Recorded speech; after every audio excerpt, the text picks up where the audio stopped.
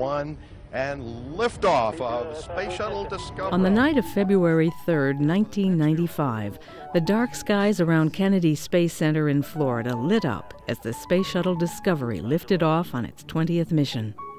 The launch represented an historic moment for NASA and the space program. It was the first Space Shuttle mission piloted by a female astronaut.